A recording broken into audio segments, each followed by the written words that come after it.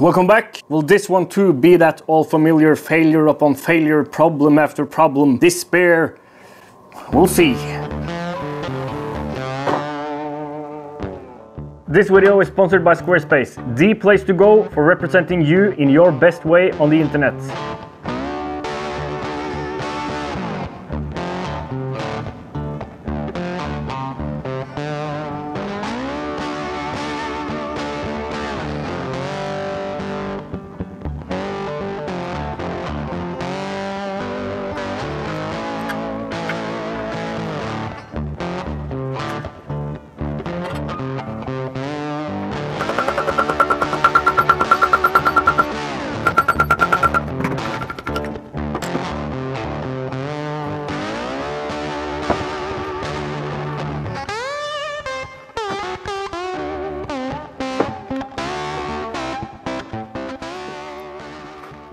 Polini Evolution clutch. You can see there's some differences here. Much stiffer springs, lighter shoes probably, and adjustability. I'll set them at the stiffest setting.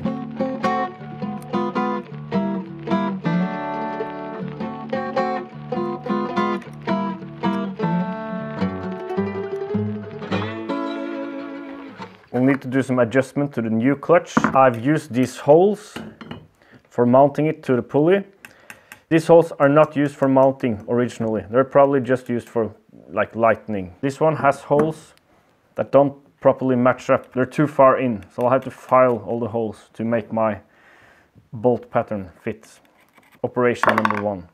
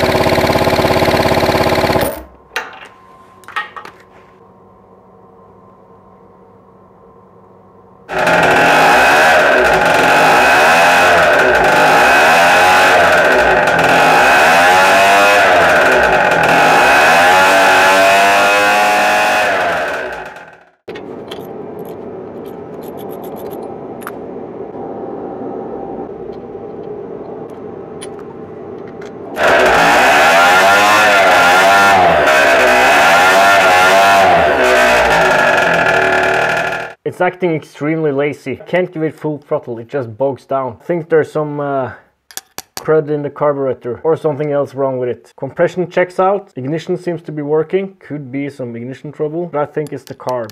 Choking it did help a bit.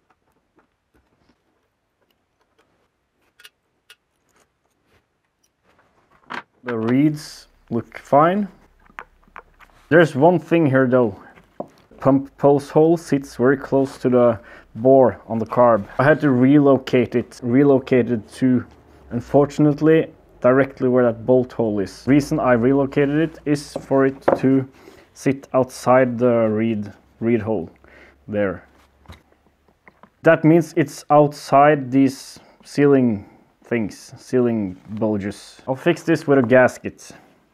I'll have to punch a hole for that pump line, but a gasket should solve this. I don't think this is the problem though. It didn't feel like just a small air leak. I think there might be some crud in the carb. I'll have to take that apart and inspect and maybe clean it.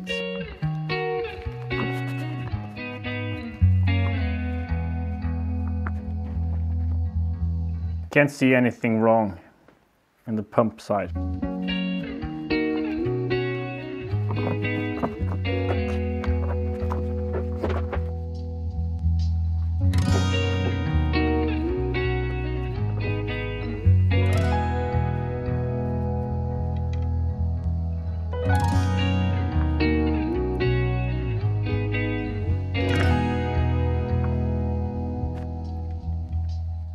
Can't find anything obviously wrong. Slight wear to the low speed needle, that's about it. I'm going to check the pop-off pressure with this pop-off gauge and see where it's at. It's supposed to be around 12.5 to 13 psi. Pop-off pressure is how much pressure is needed to release the fuel inlet needle from its seat. Allow fuel to enter this metering chamber. If the pop-off pressure is set too high, carb can run dry when you give it more throttle. Could be the thing here. Not a good idea to stare into here when you do this test. Ask me how I know.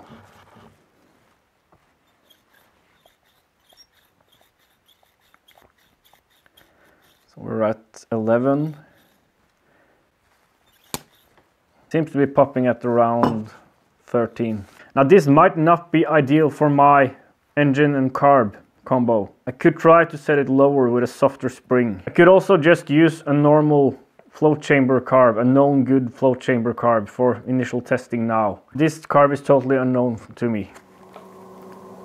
Remember back in the day when if you wanted a website for you or your business, you needed to write the whole thing yourself in HTML or even worse. With Squarespace, that's certainly not the case anymore. You can choose from a bunch of beautiful templates to start with, customize them as you like, or just keep them as they are. Great starting point and a good place to start to tweak things to where you want them. Easy to integrate your social media platforms. Squarespace also features a seamless integration with your web store. A great way to keep track of inventory and orders and sales and just keep everything in sync. Squarespace does domains too.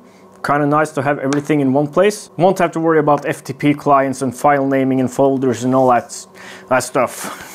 Head to squarespace.com for a free trial. When you're ready to launch, go to squarespace.com/twostrokestuffing to get 10% off of your first purchase of a website or domain. Thank you, Squarespace. The day after, if this looks different, it's because I've upgraded my camera. Might not be set properly yet. I've been thinking quite a bit about this pop-off pressure and the height of this lever since yesterday. And you might remember I'm running extremely high crankcase volume, extremely low crankcase compression. This might be a problem with a pumper carb. It relies on the pressure differential in the case for pumping. I think I'll lower the pop-off pressure. I'll just clip the spring and lower the pop-off pressure to say 10 psi versus the 13, around 13 it is now. This will probably make it impossibly rich when the pipe hits.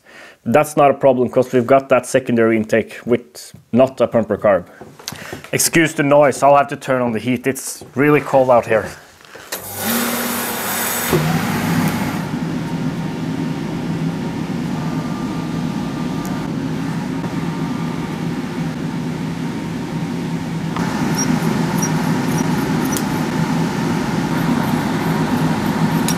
Again, excuse the noise, it's popping at 9 psi now, which is probably too low. But who knows? I don't think I've ever seen anyone run this kind of carb on something with this huge crankcase volume. We'll reassemble and we'll try it.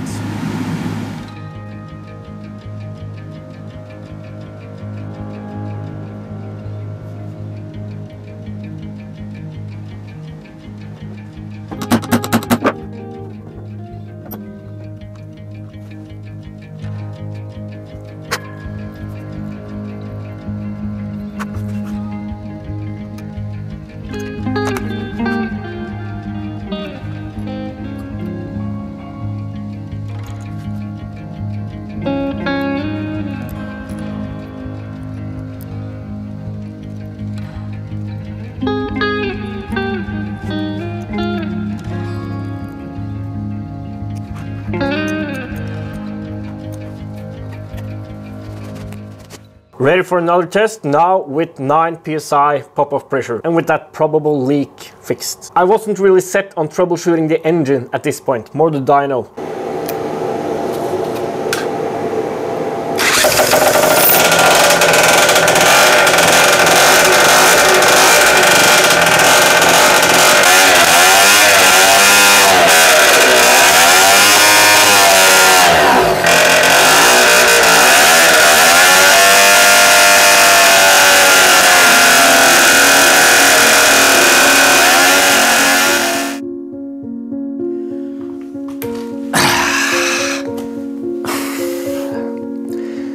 It's not behaving at all. I don't think that carb manages to pump enough with that big crankcase volume. That's my theory anyway. Could be something with the ignition, unlikely. Could be an intermittent loss of compression thing, like on my land speed, like with previous engine on my land speed bike.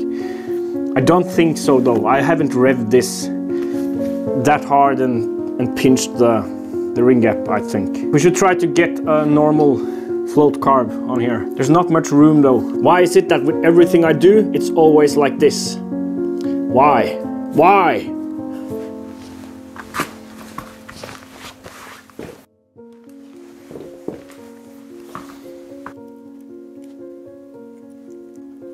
I've got this intake, which is meant to be mounted to this reed valve, but in this orientation. That won't work. Could make an adapter plate and mount it like this though. I'll have to take off the reed valve and see if it seals, if it can seal in this orientation. I can just file some notches here and bolt it like in a crude way. Instead of spending a bunch of time making a new one, which can't be used when this engine is in the bike frame anyway. There's enough surface here to seal in this orientation. I think it'll work.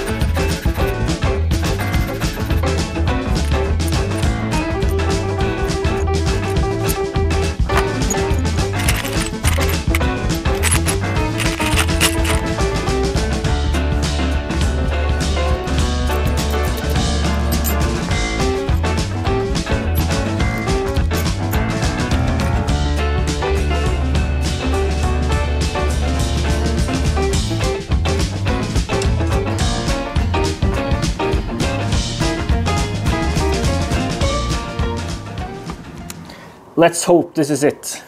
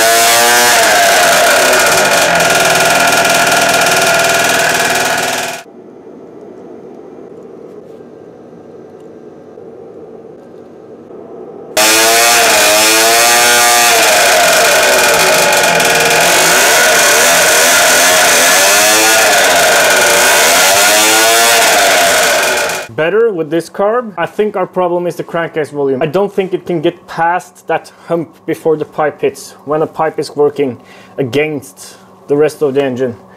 With the little bit of load that's on there now. I'm gonna take off the belt and see how it behaves without the belt.